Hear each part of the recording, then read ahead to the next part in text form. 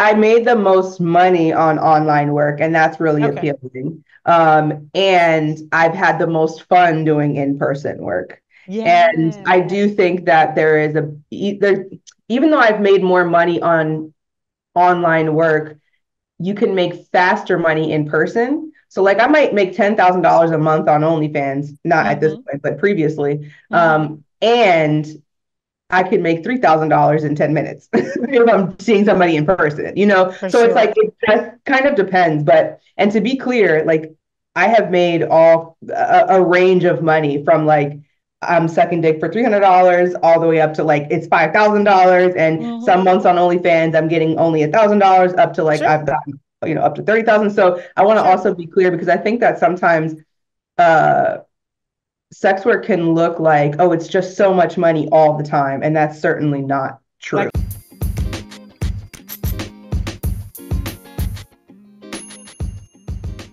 hello, sexies. Welcome to Sisters of Sexuality, 5 Shades of Play. Today's episode is sponsored by organiclovin.com. Hello, sexies. You are listening to Sisters of Sexuality, 5 Shades of Play. And I am Taylor Sparks, your host and sex goddess for the evening. We are here for the purposes of educating, entertaining, and informing you in all areas of sexuality, sexual health, kink, relationships, and the business of sex. I am so excited to bring on a new guest as I am every week. But before I bring this gorgeous woman on, let me tell you a little bit about her.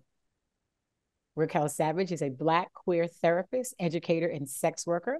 She facilitates trauma therapy through private practice in Zepp Wellness Center, a nonprofit organization she founded in 2019 that centers the mental health needs of Black queer folks and sex workers.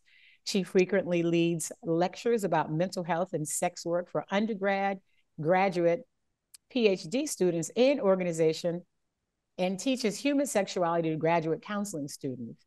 She also has the Savage University archive where all of her educational videos, hashtag thought provoking thirst traps, live streams, and more live, including her hashtag sex ed series, a hands on, informative, and real life version of sex ed that fills the gaps for adults who missed out on early, ethical, and affirming examples of sex education. Savage also executive produces different projects for QTPOC and sex workers through Kink Media Group, including CVNT Productions, a porn production company that shoots exclusively Black, queer, and trans, fat, and disabled performers. Savage is also the co-founder of the Equitable Care Certification, a 12-week certification for therapists to learn how to work with sex workers as therapy clients. And she's been a sex worker for over a decade, doing both full service work and creating adult content online. Raquel, welcome to the show. It's always so interesting to hear like your own bio. Yes, yes. Like, yeah, I did all that. I Yeah, thank you for having me. I'm excited to be here. No, I mean, girl, you have done a lot and are doing a lot. I don't even know how you find the time. But, of course, I always want to start at the beginning. Like, okay, so you have all this amazing education. You could have decided to do therapy for dogs or cats, or you could have been a vet, or artificial insemination for cows. But no, you chose sex therapy and education. So let's start at the beginning. Why sex? Why education? Yeah, I mean, for starters, my entire family is educators. So I don't even know that I had a choice, to be honest. And not by Mm, proxy of them like coercing me, just like it's in my DNA. And when I say all of my family, I mean literally, my mother is a music teacher, her partner is a choir teacher, my aunt is a social studies teacher, my uncle is an English teacher, his wife is an English teacher, my grandfather was a college professor, and my mother was an sexuality educator. oh my So goodness. literally, my whole immediate family, all educators. So I think that from the beginning, that was always going to be a part of what I do, regardless of what the topic was, Mm-hmm. education. And Mm-hmm. then why sex? I came to that, honestly, no pun intended, because originally I really wanted to be like a La La Anthony, a VJ, like on, what are they called? Like on fucking TRL. Is that like AV, I guess? The video DJ, a VJ. Yeah. And so I got my undergrad in business communications and I couldn't figure out how to get a job. And so someone said to me, like, you need to figure out what your niche is. Like, what's your thing? What sets you apart? And I realized the thing that sets me apart is that, like, everybody asks, like, my entire life, people have asked me about sex and sexuality, have felt that I'm like a safe person. This is even before I even knew what I was talking about. But people felt that I was a safe person to disclose to, that I was knowledgeable about sex and sexuality. I've always been quite a sexual or sensual person. And so it was just always a part of who I was. And I didn't really consider it a thing. It was just part of my essence. And so I realized though that maybe like that's the niche. And then I was like, okay, maybe I'll become like a sex therapist personality. And then it just kind of evolved from there. And then simultaneously, I was also making the decision to start charging for my sexual services. So that's how I started with sex work as well. So it's like a combination, coming to of how to monetize and make into a career this part of myself that has always existed. Amazing. This is so good to know. So when one decides to charge for their sexual services, and are you currently partnered, if I may ask? No. Okay. So as a single person, queer, and you meet people and they say, oh, what do you do? If they don't already know, if they haven't been, following you on social media secretly, you'll be like, oh, what do you do? Like, I don't know. I'm never on social media. Like, I know you've been on my stuff. So and they find out what you do. Does this happen to you? They're like, oh my God, I could learn so much from you. And what are you going to teach me? And I'll tell you what I say, but what do you say when people talk about who seem personally interested in you, but yet they're asking you to teach them all of these things? Yeah, quite frequently people ask me what I do, and I'm very forthright that I do it. I either say sex worker, sex therapist. I say something about sex and sexuality. And almost immediately, people don't even go into questions. They go into like a story about themselves that is sexual. And it's because they're wanting to be seen by someone who gets it. And I totally Yes. understand that. Yes. Sometimes it's not appropriate. Like this has happened to me many times, like when I'm getting waxed, like my waxer is like, oh, hey girl, okay, so tell me about yourself. What do you do? And then I'm like, oh, I'm a sex worker. Oh my God. So let me tell you, da, da, da, da. And I'm like, ooh, butterfly, my pussy is just like, I'm like, all right, I guess we're getting into it. Frog leg open. Yeah, like spreading over my butt cheeks, and she's like looking at my asshole, waxing my asshole. And I'm like, oh yeah. So honestly, I listen to people's stories. I don't answer questions though. So, and I don't, and there's no like particular way that I go about it, but I'm like, okay, I'll be an ear for a bit and then I'll kind of change the subject. But if people are going into questions and stuff, I'm like, yeah, I'm not sure that I can answer that because I'm not your therapist, but I could maybe refer you to some sources or resources if you need that, is how I navigate it. But it's really just like unsolicited people are giving me stories. Oh my gosh, so true. And I get that too, but people like guys I've met that maybe like on a dating app or something, and I'm very clear about that. And they're like, "Oh, you're going to teach me so much," and I'm like, "Oh yeah, no, I don't teach personally. I only Yeah. teach professionally. I can send you a link if you'd like to sign up for a consult." Yeah. So with women, yeah, I'm definitely very like the example I just gave. I'm definitely very like kind and will love to hear people's stories. With men, with cishet men, I'm not fucking interacting at all. So if they're like, oh, a sex worker, and I'm like, yeah, and they're like, oh, but it's dead. I'm deading it. So I don't Yes, even. I'm very mean. So you're I not don't mean. even. I don't get into that part with them. Yeah, I'm like, I know you think I have nothing else to do but to just spend my day teaching you shit for nothing. And sex work is work. And Yeah. so again, when going back to the as we were progressing through your decisions, when do at what point was there something in particular that made you go, I can start charging for what services that you charge for? Was it Yeah. someone that said, why are you not telling these people to pay you? And how was that transition in the business, being in the business of sex? Yeah, it was literally that I had just graduated from my undergrad and I could not find a job to save my life. I applied to jobs that were related to my field and related to my degree, couldn't get a job there. I applied to jobs that just needed a degree, didn't matter what field, didn't get jobs there. Applied to jobs that were like, you need to be educated of some capacity, didn't get anything there. High school, didn't get anything there. So it was like, I could not, I even applied to like Charlotte Roos and fucking Forever 20, could not get a fucking job. This was 20, when did I graduate from? 2012, I guess. Okay. Could not find a fucking job. And so it was like, how can I generate income? What can I do to make money? What is my niche? It was the same overlapping kind of thing. What is my niche?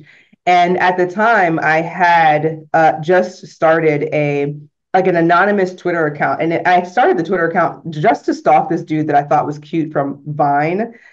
Which for folks who maybe don't know what Vine is, it was like the original TikTok. Yeah, Um, and so I made a Twitter account just to like stalk him, but I started like tweeting about sex stuff, but I didn't have my face or body or anything on there. It was just like an anonymous kind of sex account. And it started gaining followers. And I got up to maybe like 13,000 followers. And I was like, you know what? I'm gonna try to see if I can get somebody to buy, like spend money through these horny people who follow me. And wildly enough, because men are just not very like they just what's not clicking. This man who did not know what I looked like, or like, it's an anonymous account, came to my house and paid me $500 to fuck me. Drove to my house, and first of all, I would never see clients in my house anymore. And at the time, that was what I had. That was the situation. And after that moment, I was like, I just made $500 in like 5 minutes. Right, exactly. I'm doing this now because this is the thing that I'm doing now. And so right. it kind of just, I get it. I get yeah, the appeal. it just grew from there. And I've done all kinds of sex work over the years. So I've done lots of full service work and still do full service work, online work of all kinds. I did the premium Snapchat, did the OnlyFans, all of the things. So yeah. Do you have a preference between online and offline for whatever reason? Because I mean, some people are just like, the online is just so in person, it's just so impersonal, and some people like, I like the online because it's not personal, if you will. Do you find one better than the other, or personally, with either or? I mean, I'll say that I made the most money on online work, and that's really appealing. And I've had the most fun doing in-person work. And I do think that there is even though I've made more money on online work, you can make faster money in person. So like I might make $10,000 a month on OnlyFans, not at this point, but previously. And I could make $3,000 in 10 minutes if I'm seeing somebody in person, So it's like, it just kind of depends. And to be clear, like I have made a range of money from like, I'm sucking dick for $300 all the way up to like, it's $5,000. And some months on OnlyFans, I'm getting only $1,000 up to like, I've gotten, up to 30,000. So I want to also be clear because I think that sometimes, sex work can look like, oh, it's just so much money all the time. And that's certainly not true. Like any other business, it ebbs and flows. Correct. And also, the majority of people who are doing sex work are not these like very lucrative online workers. The majority of sex workers are Black and brown, unhoused, poor, moms, disabled, queer and trans, street-based, full service sex workers who are trading sex for housing and resources and cash and not for very much of it. And that is fine. Like that is the majority of sex workers and to be centered in the conversation. There was I don't know if it was what IG it was, but somebody was filming a bunch of young sex workers, young girls. They looked like they were just barely 18. I'm trying to think. I want to say it might have been New Orleans, but whoever had the camera was like, hey, girl, hey. And, the girls would turn around and he was just like filming them. They were just really just out on the street, just waiting for work, if you will, chatting with each other. And I posted, I usually don't go to people's, when I see a post I don't usually comment on it. You know what I mean? If it's not, it doesn't relate to me. But I was like, why would you repost somebody else's video exposing these young women to their work, right? And clearly you could see on their face that they were kind of caught off guard because some of them immediately turn around. And so this clearly, whoever videotaped them, this was not consensual. Yeah. So, and then you repost this person's video exposing them to the danger, to their family may not know they're doing this. They may have part-time jobs, or full-time jobs. They may be supplementing income, and you're exposing their entire face to the world without knowing the context of why this video was even taken. Why would you repost it? Yeah. People hate sex workers. Yeah, but it's like, but People some hate people sex just workers. they hate sex, but some people just repost shit just for the, to try to get traffic to their thing. But I'm like, and so when I see things that are negative to, especially to our people, Black and brown people, I'm like, why are you reposting this negativity? You can't find anything positive to say when Yeah. there is so much positive about us, including positive sex work. Yeah. You Yeah, see, and it's because people hate sex workers. And so even if people love Black and brown people, people hate sex workers. And that transcends their love of Black and brown folks. The whorephobia transcends any kind of gender, race, class.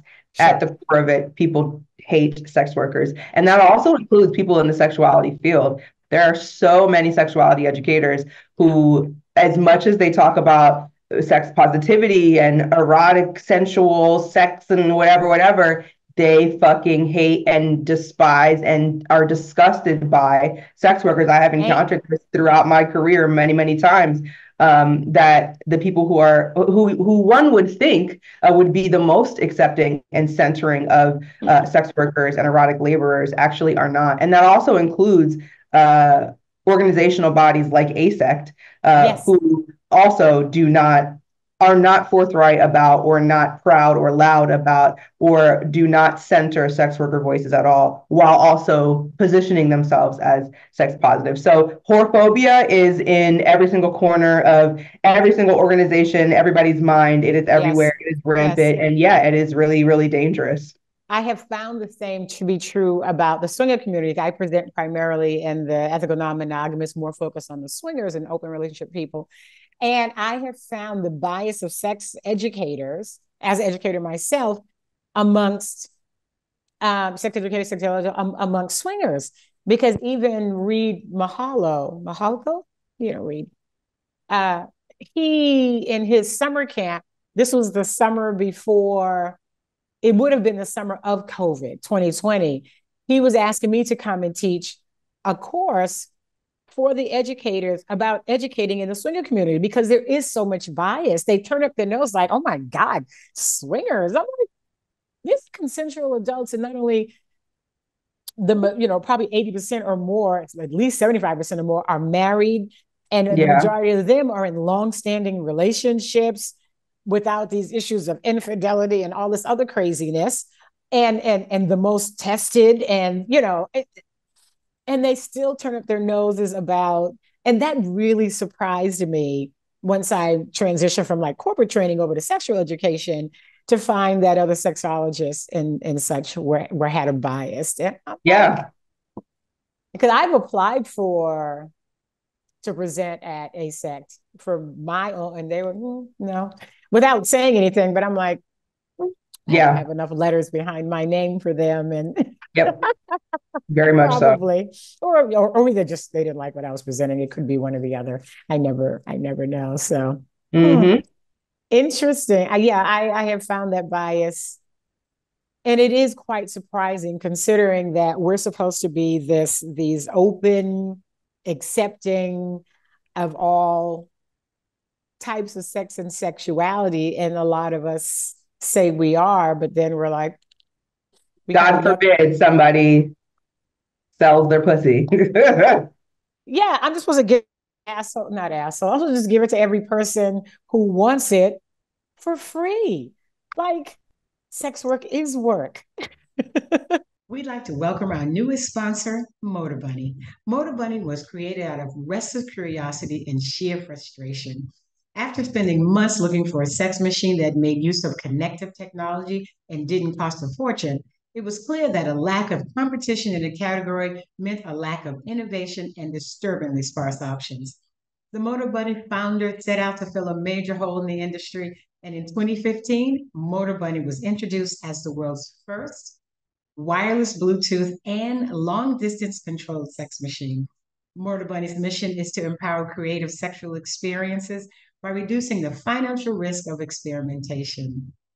With powerful machines that vibrate all the way to 11, with attachments that can either rotate or thrust, Motor Bunny machines are ideal for unlocking creativity and your personal pleasure.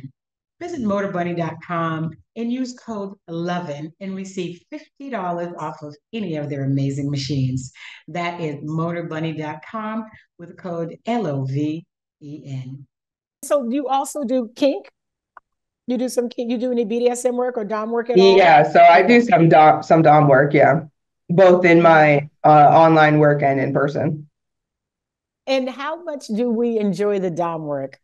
I enjoy the dom work. Yeah, I mean, that question's for me. Yeah, I like it. I think that it's I didn't even really realize that, similar to being a sex worker, when I first started doing this work, I didn't call myself a sex worker. I was just charging for sex. And then I started talking about it online and people started calling me that sex worker. And then I was like, oh, I guess that's what I'm doing. I guess that's what I am. And then similarly with being a dom, I don't know that I ever really consider myself a dom. I'm just mean. I just don't like men. So it's going to show up in my content, right? Like it's going to show up when I'm doing like the things that are really popular of mine beyond like squirting videos is like my JOIs, because my JOIs are mean. And that was not really necessarily intentional. Okay. What's a JOI? What's a JOI? JOI is jerk off instructions. So that's like me saying like, I want you to grip your balls and stroke your cock or whatever the fuck. Yeah. And so and there's so many ways that you can do them, but typically I had leaned towards like, you don't deserve this and you're and you're just like talking shit. And then I realized that that is also like a niche of mine. And that also shows up in my in-person work too, is I'm pretty direct, I'm pretty straightforward. I'm not very cutesy, wootsy, whatever the fuck. I'm definitely not like GFE girlfriend experience kind of a girl. I'm very much like, you're going to do what I want you to fucking do. And that's that. And there's no, that's the only way you're going to be breathing in my direction. So I definitely, I definitely enjoy it. I love it. And more recently have gotten into these kinds of power dynamics with like white men specifically, which I think is even more fun just personally. So yeah, I find it pretty enjoyable, and I'm also wanting to do more dom work specifically with non-cishet men, so women and queers and femmes and all of the non-binary folks who want to do work specifically around healing any kind of sexual trauma. So creating experiences where there is a dynamic present, and the intention of the dynamic is not necessarily like degradation or humiliation. It's creating a really safe kind of sensory experience to be reintroduced to touch and intimacy and arousal to work through trauma. So I'm really wanting to move more towards that direction versus just like spitting in a man's mouth and telling him he's a fucking scum of the earth. Piece of shit. Yeah. and that is, I mean, I think we all in these past, I don't know. Well, let me ask you this. Maybe it's just me, but does it seem like to you that since COVID, 1,427,000 new coaches and therapists and counselors and sex goddesses and have all just popped up on the internet? Absolutely. Definitely. Yeah. All talking, all spewing their, I'm like, you get that information from? That's not even on Google, the shit that you're saying. Like, you can find all kinds of shit on the internet, but some of the stuff that I've heard come out of people's mouths, I'm like, that's not even on the, where did they just pull some of these things out of the air. And there was a gentleman recently who was saying that men's sperm has the cerebral fluid in it. And this is how, and that the sperm goes to the women's brain, and this is how they get dick up. Yeah, it's interesting because like I am someone who is very serious about like disrupting any kind of system of oppression, which includes like institutions and this like idea of elitism and like who is credentialed and who is not. I think that's a lot of bullshit and not but. For And I think sure. it is important that whoever is positioning themselves as any kind of an authority has some kind of experience, wisdom. And so I'm okay with that wisdom being outside of traditional academia. Like that's fine with me. And there has to be For some sure. wisdom, and the wisdom can't be centered in patriarchal, misogynistic bullshit. It can't be soul ties Yeah. and yeah, semen to the fucking whatever. Like, what are we even talking about at this point? So it is frustrating because people have anyone can say anything, and this also presents another piece of this, which is like consumers and anyone watching content, we need to be learning better discernment around who we trust, so that we're not, Mm, what's the word, pedestaling people who don't know what the fuck they're talking about and are intentionally doing harm by positioning themselves as some kind of yes. an authority figure and are only talking about bullshit. So it's like I feel the Yeah. responsibility is on both sides. We need to be better consumers and have more discernment and not kind of be so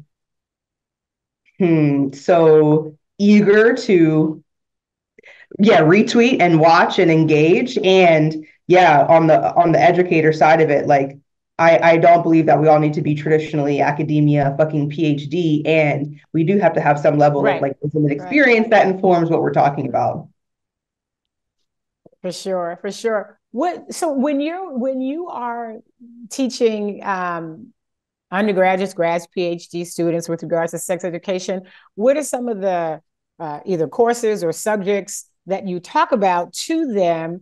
And then what are some of the most either unexpected questions or the shock on their face or not shock on their face? Like what is it that what is how is that work when in the college level?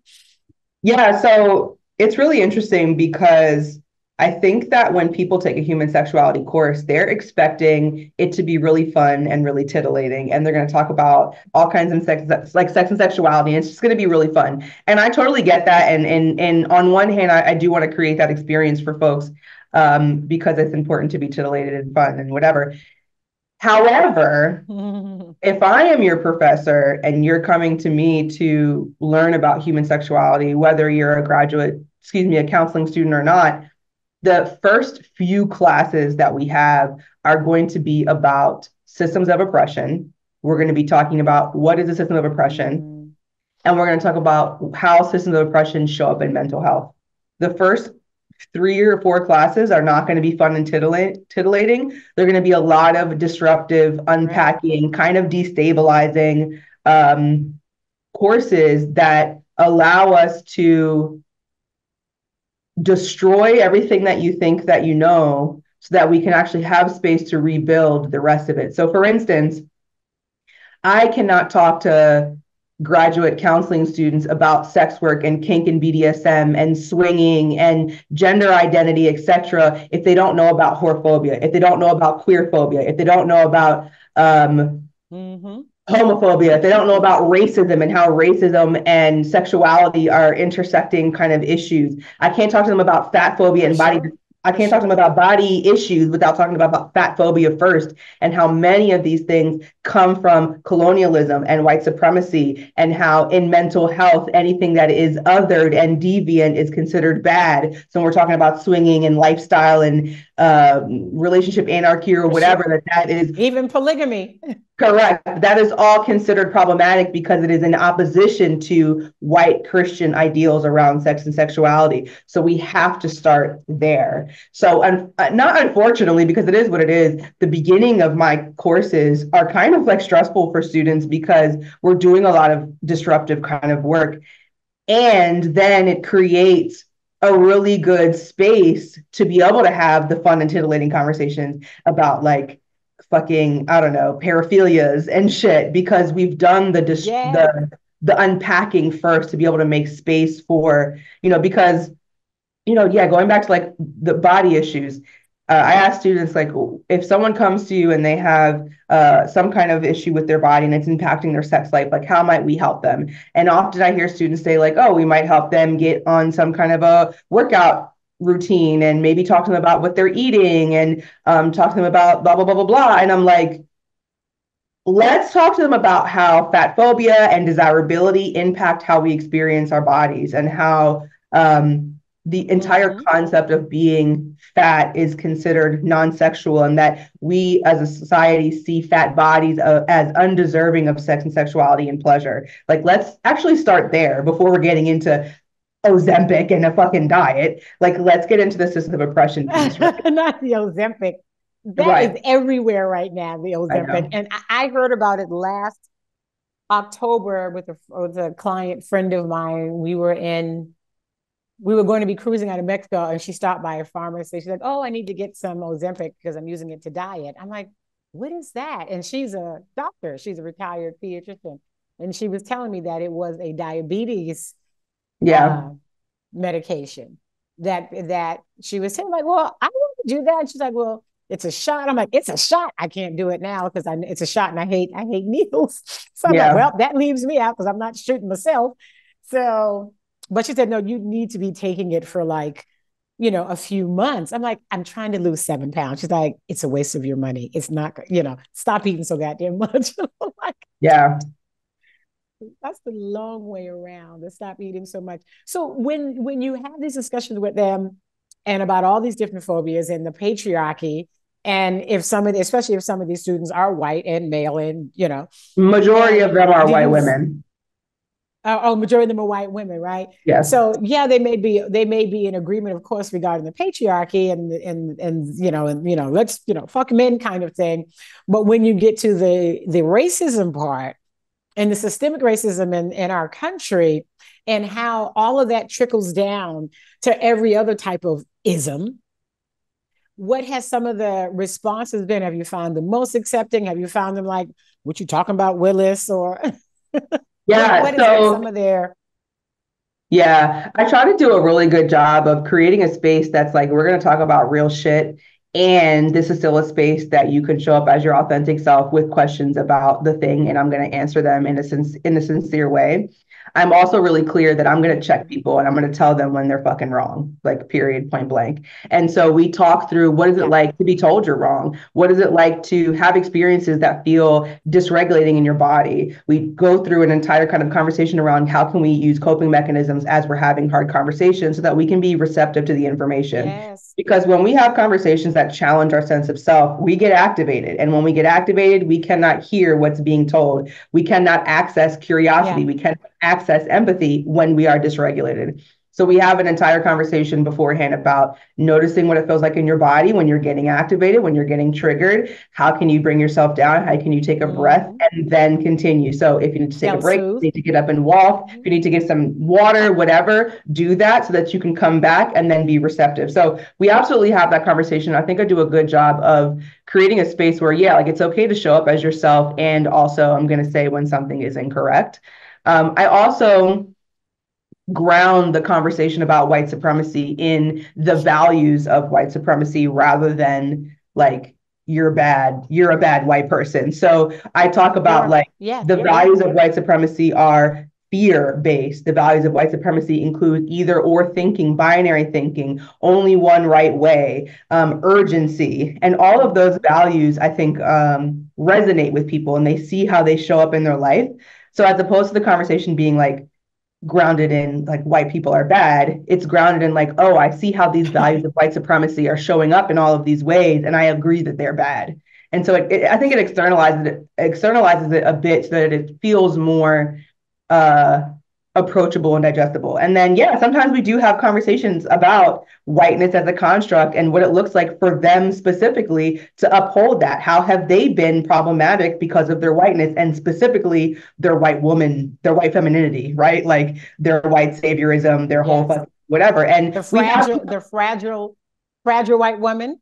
yes, so we have tough conversations. And for the most part, I have not really had many problems. And I say that, I think, because when people have questions or pushback, we just talk about it. So it's never experienced as like, it's like they have a concern and I'm like, yeah, let's talk it through. Like, let's have a conversation about it. And I understand it's a tough thing to sit in and feel through. And I understand it's tough to recognize how you have perpetuated this system. And I recognize it's tough to accept how you are ongoingly for the rest of your life going to need to check this part of yourself. Like, so yeah.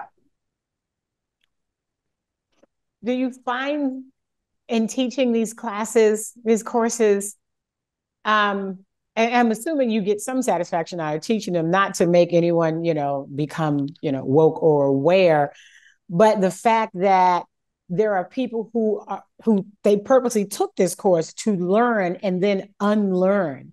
And I'd like to feel as though there is some real satisfaction in that portion. Definitely. Like, these people elected to come in here to try to learn and unlearn some things about sex, sexuality, human sexuality, racism, and all the isms. And so that must give you a really good feeling in that regard. Absolutely. One of the most like rewarding parts of teaching that class is I have them do journals every week. And the journals are just for them to reflect on. They're not shared with anybody besides me, just for them to reflect on what came up for them during the class. And it's always so beautiful each week as we cover new topics to see them really working through and unpacking the things that they learned and reflecting on how grateful they feel to have been given new information. And particularly when they say things like, this is something that I always thought was true, but didn't have the language for, and now I do. Like that, I really, really, really enjoy that. And then I have them do a final journal that's like a reflection of the entire course and have them reflect on like who they were before the course and who they are now. And if they're the same person, that's fine. Tell me about that. If they're different, tell me about that. And I think reading those journals are definitely the most rewarding because they see how useful the information that they learned was, not only for them personally in their like inner world with their significant others and their family, and also how it will show up in their professional work. And that feels, I mean, it feels, and not to like toot my own horn, but it feels really rewarding to have students say that like this class feels more useful than the other classes that they've had. And I'm glad because I was there, right? Like I was the student who was looking around my classes and being like, what the fuck are we learning? Like, what? All of this is bullshit. Right. So I can imagine having a class like this and them feeling like, wow, thank you for presenting this information and in this way that is digestible and accessible. You have to toot your own horn because ain't nobody else gonna put their lips on your horn. So toot, toot. That's right. Always toot your own horn. So you were saying that it's mostly white women. I don't know if it's just because of the area of where you live or where you're teaching that there's just more white people taking it than people of color. It's because most therapists are white women. Because most therapists are white women, right? Like most school teachers are correct, exactly. white women. And my background in human behavior, I did, this, and realizing that our little black boys, our little brown boys, especially brown and black boys, are literally educationally ahead of everybody else up until about fourth grade. And it is by the fourth grade where they are deemed, uneducated. They need to be on some kind of Ritalin. They almost all of them, when they're diagnosed with something being wrong, it happens around the fourth grade. They become unruly, and most of their teachers are white women. So now these boys are starting to grow, and I think that the white women get triggered, and they must have some form of control over these little black boys who are going to become black men, and that's when they start the shutdown. I seen it even happen to my own son. They're like, you should have him tested. I'm like, if we have tested, why? For what? And I would get all of his teachers together and all through all of his schooling. Same thing with my daughter. If one teacher had a challenge, I'm like, I want all the teachers together. Well, it's going to be hard to get the schedule. I don't care. Figure it out. But I want to have all of the teachers at the exact same time in a meeting.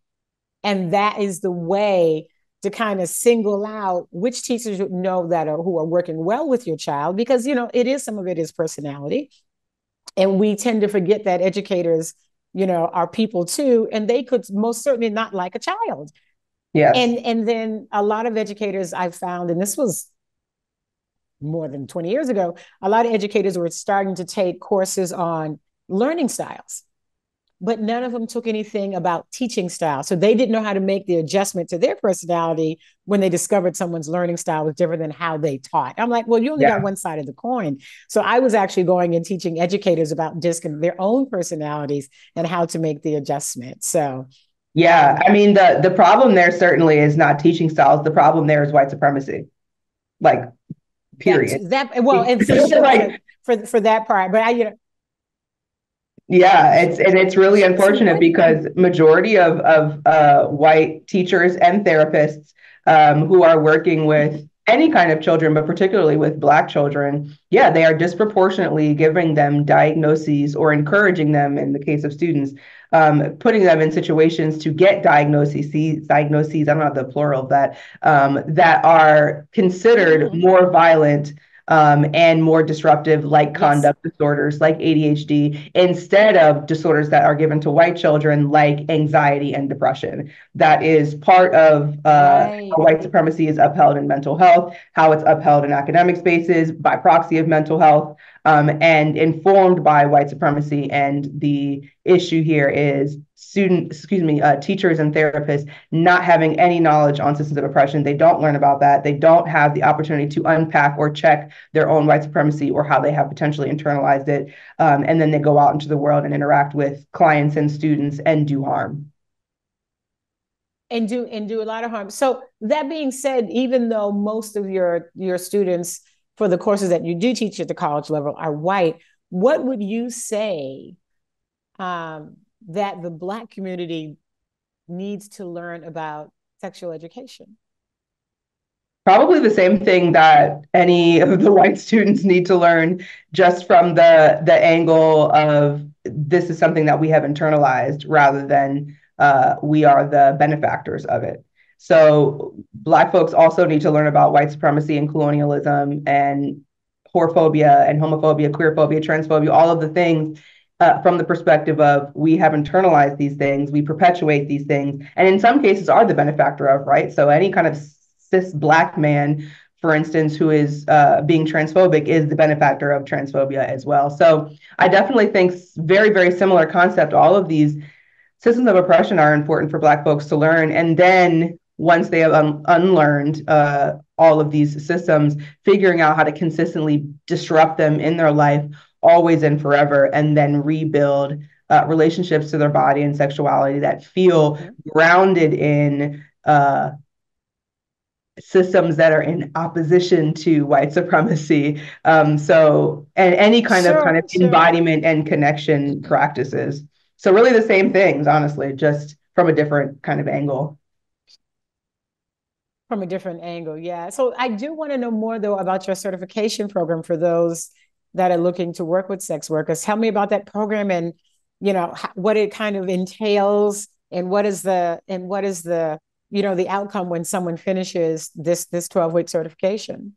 Yeah, so it's a 12 course certification program for clinicians and mental health professionals to learn how to work with sex workers as therapy clients, because this is something that we do not learn in our graduate school. We don't talk about sex work at all. And sex work transcends any of gender, class, race, religion, et cetera. So we learn about like counseling with Black folks, counseling with gay and lesbian clients, right? But we don't learn about counseling with sex workers, and sex workers can be any of those people. Sex workers can be Black, sex workers can be gay and lesbian, sex workers can be Jewish, like it transcends all of those things. So yeah, we similarly to kind of what I just talked about for my students, we start with the unpacking. We start with working through what is the system of oppression, how does system of oppression show up in mental health, and then we work through defining what sex work is, how it is in distinction to sex trafficking. We talk about decriminalization. We talk about clinical concerns for working with sex workers and how we as therapists do harm and how we can not do harm. We talk about all kinds of alternative interventions to ensure that the practices that we are utilizing with sex workers are actually helping to keep them safe and not harming them. Practices like mandated reporting, disrupting that. Practices like involuntary hospitalization, disrupting that. We talk also about like sex worker families and sex positive families and being sex positive generally and what that actually means, including sex workers. And then any clinician who wants to be considered a certified provider will also work with a sex worker client for 3 months, offering a free therapy service with them. And then we check in with the client directly to say, how did it go? Did you feel supported and seen? And if the client says yes, then the clinician will get their certification and they are considered like stamped by ECC and considered a sex worker affirming counselor. Yeah, yeah. That is such a nice niche program. Because what is the other one that came out right before COVID, right around COVID? The pineapple support. Yeah, pineapple support. Which I thought was great that when that came out, so someone that gets certified by you could then join pineapple support. Yeah, we're trying to make they could get their certification. Yeah. So right now, pineapple support clinicians aren't like required to do any kind of extra training. And we would love to like, hello, pineapple support. We'd love to get them to require their clinicians to be ECC certified before working with pineapple support, which we think makes a lot of sense because they're going to be seeing sex worker clients. Yes. I mean, you're familiar with, I'm almost sure, Jet Setting Jasmine, King Noir. Right. And so Jasmine is a clinical therapist. She's also a sex worker. She's also a master, fetish trainer. She's a Gemini like me. We got to check all the boxes, right? We're doing everything, damn it, we're doing everything. And she is, they both do, doing adult entertainment. And like you, just hella fucking smart about what the fuck they know and making this all normalized. Yeah. Because at the end of the day, we're all humans who have chosen to do this, that, and the other. And we've all got some form of trauma, be it small or, I was 5 and I got, a puppy bit me in the ear and I've never liked dogs since. It's something, you know what I mean? It's something even more massive. But you, Jasmine, being able to make something that is considered so outside the norm normalized is just a wonderful, amazing thing. And and it's you and people like Jasmine that I learned so much from, even though I'm educating from the area of swingers and ethical non-monogamy and even crossing those platforms between open swingers, polyamory, polygamy, and they're all fighting with each other like, oh my God, you do relationships? Oh my God, you just do sex? I'm like, oh my God, it's all the same. It's like, let it go with all of these boxes. But I think it's just great work that you do. And it is so needed and appreciated. And one other question I do want to ask you is, I'm starting to ask all my sex educators because I'm nosy this way, but what does sex mean to you? Yeah. Do you mind if I say something about Jasmine first?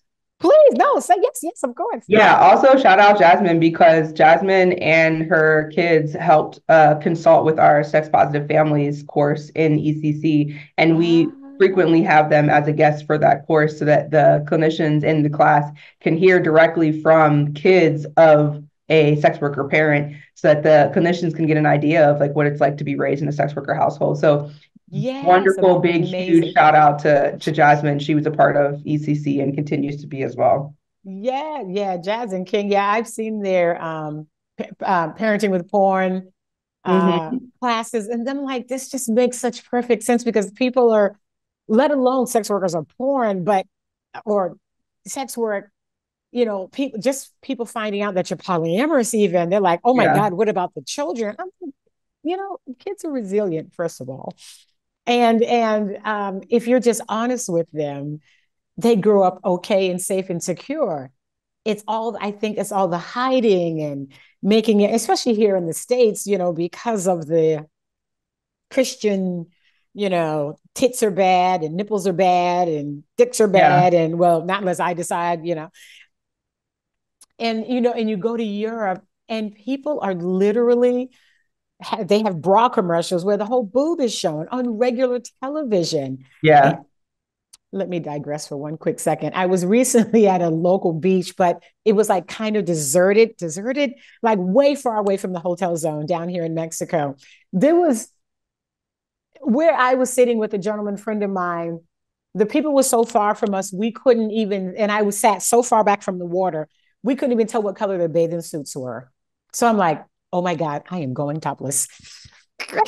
Yeah. I hate to exactly some stupid tan lines, right?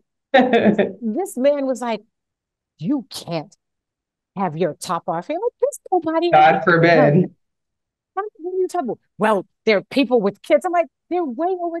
Well, and the man was almost hyperventilating. I'm like, okay, so we're gonna stop this conversation right now because I'm a grown ass woman. I don't give Yeah. a fuck about Yeah. anybody. And first of all, I ain't even got big boobs. I'm laying on my goddamn back with my head to the damn ocean. Once I'm laying down, they're just, so I'm like, you know. He's like, well, how would you feel if a Karen walked over here with her child? God forbid children saw titties. I'm like, if her kids can walk, they know what titties are, first of That's all. correct. Okay. Yes, And they second of do. all, why is she in my space as far as away from the water that I am? And I'm going to tell her to get the fuck on. Right. And the road stopped. You couldn't even drive up to the beach because the road stopped, right? I'm like, who's she going to go get? There's nothing. Who's she going to tell? There's no police up here. I'm like, but he just couldn't like get his head together with the fact that I was laying there with my top off. And I'm like, dude, we out of our 50s. What the fuck? Yeah. But being raised in America, this whole concept of, and I didn't raise my children that way. Like if my son, when he was little, if I was changing clothes and he walked in, I would not get Yeah. out. I would be like, your mom's got tits, and most other women are gonna have tits. At Yeah. one point, your sister's gonna have tits. They're tits. Yeah. They're not designed. They were designed to feed babies, not for the sexual pleasure of men. That's right. It's okay. So, my kids, bless their hearts, by the time they were in college and talking about sex, and their friends are like, oh my God, why are you so explicit? And they were like, why are you not? Because they Yeah. could freely talk about sex, their Yep. own sex, their own sexuality, and they're in their 20s, 30s. So, the whole gender thing, they're like, we came out to them as being open, my husband and I, and they were like, oh, yeah, we figured something was going on. Yeah. I mean, they didn't even barely bat an eye. So back to the question, what does Yeah. sex mean to you, both either personally or professionally, or however you decide to answer that? What does it mean to you? Yeah, I think sex personally to me is around like playfulness and curiosity and sensory experiences and pleasure, but a lot of like, I think there's not enough playfulness in sex. And so for me, yeah, it's like playfulness and pleasure. Mm-hmm. That's, I think, different from professionally. um, Professionally, sex is about money. It's about increasing my bank account. Get the bag. Yeah. I'm with you 100% on all of that. All of Yeah. that. Oh my God. Oh, I can't believe that I was like gone so fast. Listen, it has been an absolute pleasure to have you here, my Thank dear. you. Thank you for having me. You are just a wealth of information and knowledge, and I just can't wait to get this up. So listen to my amazing audience to stay up to date with Raquel Savage. You can visit her website to find out more information on her courses, her work, working with her at raquelsavage.com, as well as her IG and Twitter. Her Pinterest is RAQ Savage, and her TikTok is Therapy with Raquel _. And of course, all this will be in the show notes. And to stay up to date with Sisters of Sexuality, if you have any questions for me or any of my guests, you can email me at sistersofsexuality@gmail.com. And you can find us on all social media, on IG, Facebook, Twitter, Sisters of Sexuality. By all means, please visit our sponsors, our sister site, Organic Lovin', LOVE CVNT.com. And I want to thank you so much for tuning in. And if this episode resonated with you, would you please consider subscribing as a way of supporting the growth of our podcast and or our YouTube channel, and allow us to keep informing, educating, and entertaining you. And until next week, stay sexy. Bye-bye. Organic lovin', for the bodies you love to love. How do people describe you? Are you curious, playful, maybe sensual, adventurous? How about open-minded? The truth is, no matter who you are, Organic Lovin' has something to indulge your fantasies. We offer only organic, natural, and eco-friendly intimate body products, including vegan condoms, organic lubricants, body-safe sex toys, and sex-positive books. You won't find anything harmful in our products or toys. We also have a full range of other experiences, including erotic seminars and exotic adult-only vacations. Receive our adult subscription box for a monthly sexual delight. Be educated, entertained, and informed. Organic Lovin', for her, for him, for you, for the bodies you love to love. Visit organiclovin.com. We offer shipping worldwide, so stop by the site anytime. Organic Lovin', that's LOVEN.com.